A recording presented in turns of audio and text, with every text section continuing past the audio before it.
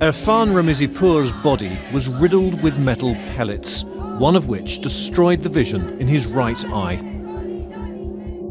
The 24-year-old is one of many Iranian protesters who have been shot in the eyes in what appears to have been a deliberate tactic by security forces. Now in Germany, he campaigns against the Iranian regime at weekly demonstrations in Frankfurt.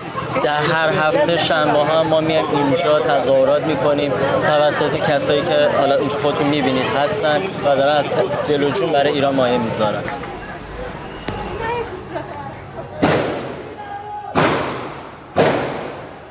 This video shows the moment when Ramizipour was shot. Green lasers can be seen, used by security forces for targeting. Then, shots are heard.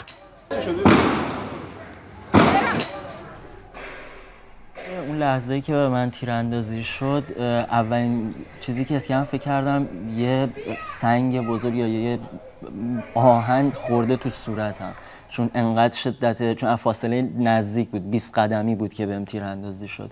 انقدر اون گلوله‌ای که بهم خورده بود سنگین بود که خوردم تو دیوار و بچه‌ها که برام تعریف می‌کردن گفتن خوردی به دیوار و از سرت شروع کرد خون اومدن پایین و افتادی زمین، حالت بیهوشی داشتی. When he came to, he was in somebody's home nearby.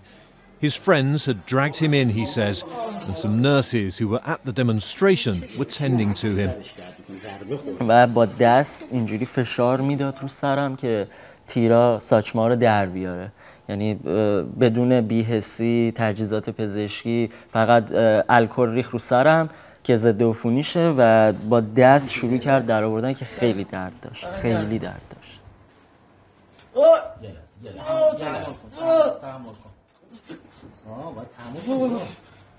Ramizipour says he spent 8 hours in the house as security forces sealed off the area to arrest suspects.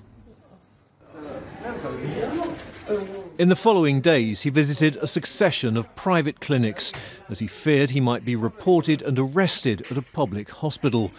He says 18 metal pellets were removed from his body, but he needed more serious surgery and felt in constant danger.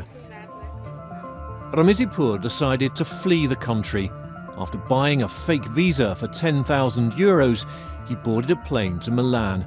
From there, he took a bus to Germany.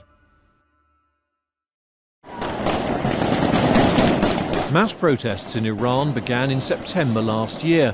They followed the death of 22-year-old Mahsa Amini after she was detained by police for allegedly not wearing her hijab properly.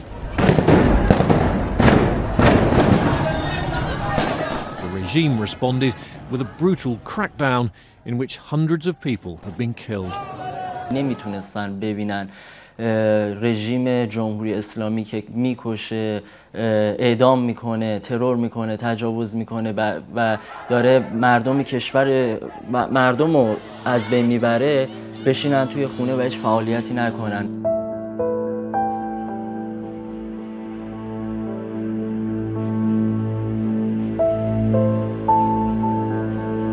Iranian social media is full of photos and images of people who say they too were shot in the eye at protests. The authorities have denied that it's deliberate, but the New York Times has documented hundreds of people with similar injuries.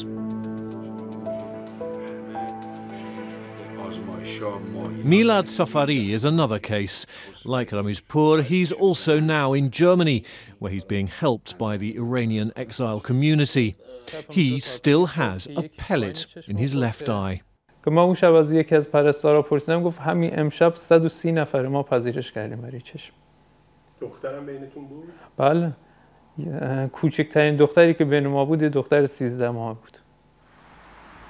Both men are now being treated here at the university hospital in Mainz, while hoping for political asylum in Germany.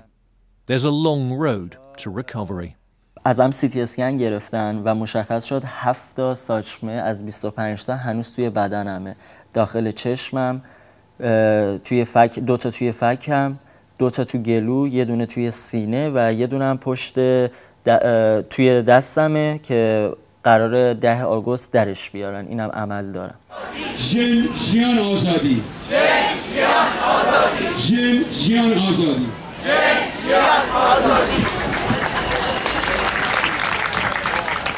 Both men have paid a heavy price for their struggle, but they insist it will continue. اینکه حالا چه توی ایران چه خارج از ایران به هر شکلی برای آزادیمون که انقلاب ژینا یا مهسا امینی با مانیفست زن زندگی آزادی باید فعالیت کنیم.